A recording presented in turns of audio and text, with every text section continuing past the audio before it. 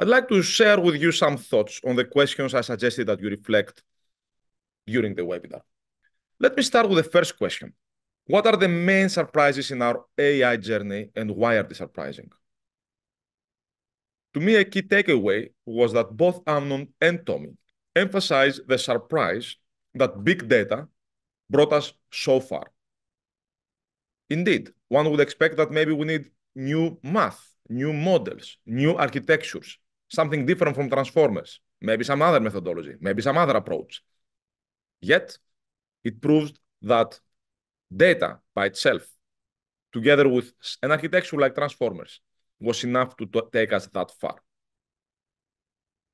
That was very surprising, and it also highlights whether it's data that will take us further or whether it's another breakthrough, for example, a different architecture that will take us further. Another interesting surprise was what Tommy highlighted as the unreasonable effectiveness of what you can achieve by simply predicting the next word. However, there Tommy highlighted a potential warning. It could be the case that current progress in AI that relies on the prediction of the next word and that relies on big data may be misleading and may lead us to hitting a wall. How far can big data take us? That's a big question. But there is also another question, which is, what is actually big data? I started considering after this discussion that perhaps we are not in a big data world. Perhaps we are still in a tiny data world. We still don't have data from all sorts of sensors, from sensors that capture our behavior, the way our mind works, our brain works, or sensors from everything around us. Perhaps we still have tiny data. Perhaps, and I'll go to the next point, we still don't have enough data that capture how we humans have been arguing and reasoning and discovering and developing different theories and different discoveries. A very important point made was the point of sequence-to-sequence AI models and about data that capture the chain of thought, the steps of reasoning. Think of data much like the chain of thought kind of data, where we go through all sorts of arguments, all sorts of debates between people, everything ever written and argued for in the human history, and capture the data of reasoning step by step from sequence to sequence. This data can be quite large. Imagine going as an argument or as a reasoning from a point A to a point B. There are many paths of reasoning. There are many A and B combinations. There can be potentially an exponential number of paths across all sorts of arguments and reasonings we have made or we can make. As Tommy mentioned at some point, if we had all the data for all the steps that a Turing machine, everything possible with computation, can make, then maybe we can actually achieve very high quality reasoning and potentially even higher capabilities from AI. Now, the number of possible steps, the number of possible reasonings we can do can be exponentially large. And currently, we may have only a very tiny fraction of that potential data. How to get this kind of data of reasoning? It's a good question. Maybe AI can generate this. Maybe AI debating with AI can generate steps, chain of thought, sequence-to-sequence reasoning. Much like in AlphaGo version 2, AI taught AI how to play. Notice also that sequence-to-sequence is like phrase to phrase. It's like how we communicate to each other ourselves, how we teach. You teach by communicating through sequences, a sequence being a sentence, an argument.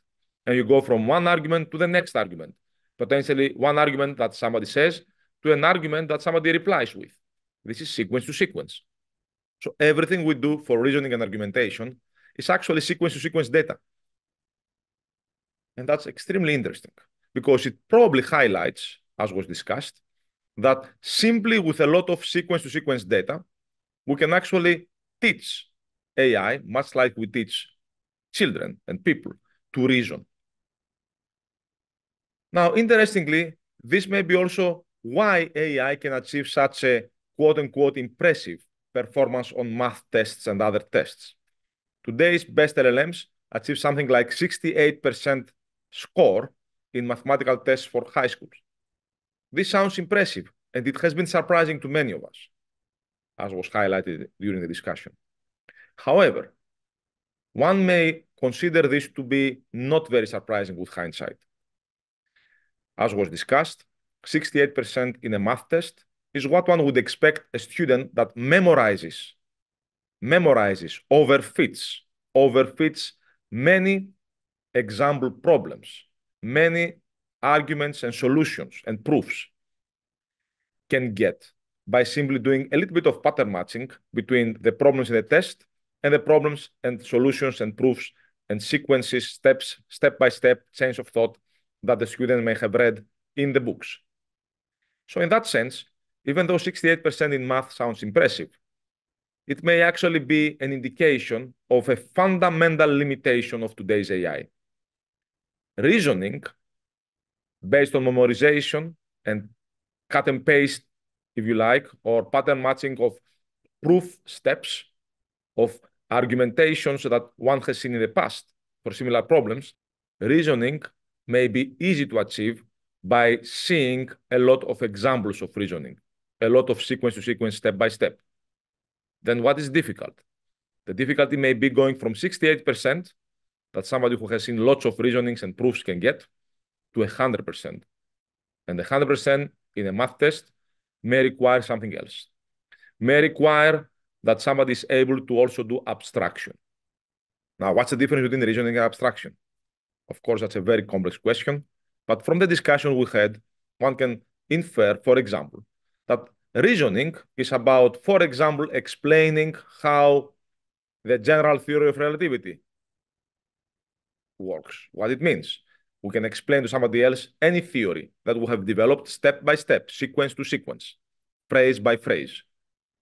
But coming up with a general theory of relativity from scratch, starting from a point A and ending up with this theory, that's abstraction.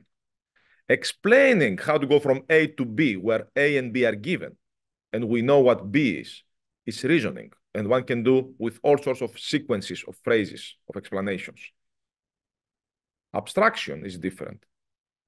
Reasoning, to give you another example, can be about explaining step by step chain of thought data about why a certain move, let's say the play of chess or the play of Go, is good or bad, or why a certain proof in mathematics is good or bad. Abstraction is identifying new laws that govern, for example, how one plays well strategic games, not only chess, not only Go, but all strategic games. Abstraction is about going from examples of good plays in chess, examples of good plays in Go, examples of good games in other games, and abstracting what makes a strategic game player successful.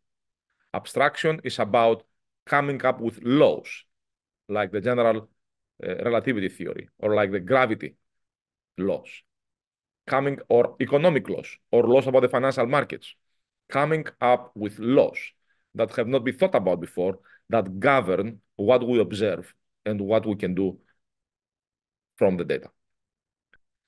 And that may be what we are missing today. That may be what we need to overcome in order to be able to create AI that's a scientist, as was discussed. And of course, once AI is a good scientist, once AI can abstract and not only reason, which is what it can do today, more or less, then the question arises, what else can AI do then? If AI is a better scientist than what we can be, then perhaps AI can understand and solve problems we cannot solve. All sorts of problems, from how to cure cancer, to the aging questions, to the climate change, and anything else. That's also arguably why Tommy Poggio mentioned that the question of intelligence, the science of intelligence, is probably the most important question we have, the biggest scientific question we have. Because once we answer that, that solution can help us answer other questions. We then went to a quick question about large language models and economics and business. We saw how Amnon highlighted that maybe we don't yet know how to make the economics of large language model work. we see a very intense competition between all large language model companies these days and models. None of them so far makes money. Will they manage to get there? A very interesting highlight was when Amnon mentioned that he's foremost a scientist and then an entrepreneur. The answer to the question, how do you know when it's time to build something, when the technology is there? From what we heard, lies on the understanding that something is possible, lies on understanding the science and engineering behind, in this case, AI, like computer vision and autonomous driving.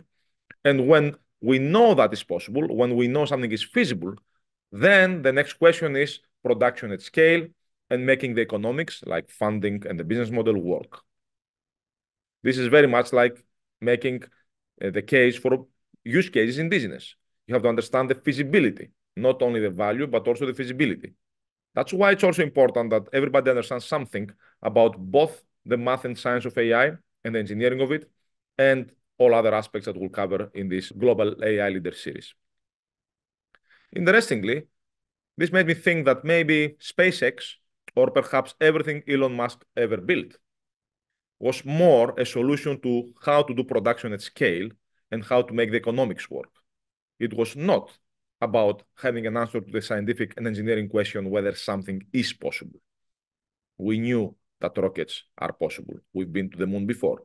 But getting them to production at scale with economics making sense was a different problem that SpaceX solved. Amnon's point was that sometimes the biggest innovations and the biggest business and the biggest value is created when we understand the science and engineering feasibility. That also makes the link between science, engineering, and business. We then had a discussion about building platforms for AI products. For example, a platform on top of which you build different driving experiences. The idea of platforms is not, of course, new in business. We have platforms where we build different versions of a cars, an Audi, a Volkswagen, a Skoda. However, in this case, it takes a different meaning. What is common across different products or services that have AI embedded? For example, for cars, it may be vision. And what needs to be left to customization? For example, as we embed AI to products and services, we also make those products and services have a behavior, have a personality, have values, have a driving experience, be polite or not. Customizing the personality, behavior, and values of AI, of course, is important to do in order to make sure the AI fits to the context, the culture, the nation, the team where AI is embedded in or is used. Finding this line above which we customize something and below which we standardize, as we saw, is not easy. And we'll have to do this for different products and business. Finally, hopefully you've been reflecting during the webinar about the question, what are the fundamental forces driving AI today? What are some breakthroughs we may have to make next? Where may this take us and when? Again, to repeat some of the main points, big data took us very far, but will it take us further? Do we have really big data to begin with? Do we need another architecture beyond transformers, which, as Tommy mentioned, there is no reason for us to think or believe that transformers fit any architecture we may have in our brain. And vice versa, architectures in our brain are not yet implemented in engineering architectures in AI. Will we be able to build AI that does not only take a math exam and gets a 68%, but can get 100%? Will we be able to build AI that not only reasons, which may be easy, but also has the ability of abstraction? And will we build AI that has the capability to be a scientist? One of the biggest highlights, in my view, of this event, the first event, was when I asked the question to Tommy and Amnon about whether they think AI will ever become a better scientist than humans. They both said yes, with strong conviction. Amnon mentioned that this will happen in the next 5 years. Tommy thought it would be longer. Whatever the time frame, they both said yes, and that's really an important point. Because remember, when that moment comes, when AI becomes a scientist better than humans and continuously improve and have its intelligence evolve, much like our intelligence evolved, another point Tommy touched upon, then this new scientist, this super scientist, will be able to solve problems we cannot solve. And of course, when that happens, new opportunities will arise. But of course, with power comes also responsibility. As we are entering this new world of AI that reasons, that generates language, and that eventually abstracts and does science, it's very important that we collectively understand not only the opportunities of these technologies, but also the potential risks. That we put in place governance structures and policies to ensure that we make the most out of these powerful technologies while managing the downside. That's why in this Global AI Leader Series, we will cover not only the technical and scientific aspects of AI that we start with today, but also the policy and business implications. We'll continue with the second event of the series on May 7 with Cedric O, and with a view about AI from Europe, touching upon innovation in Europe, but also regulations. I hope you enjoyed the first event. Looking forward to seeing you in the second one on May 7. Thank you.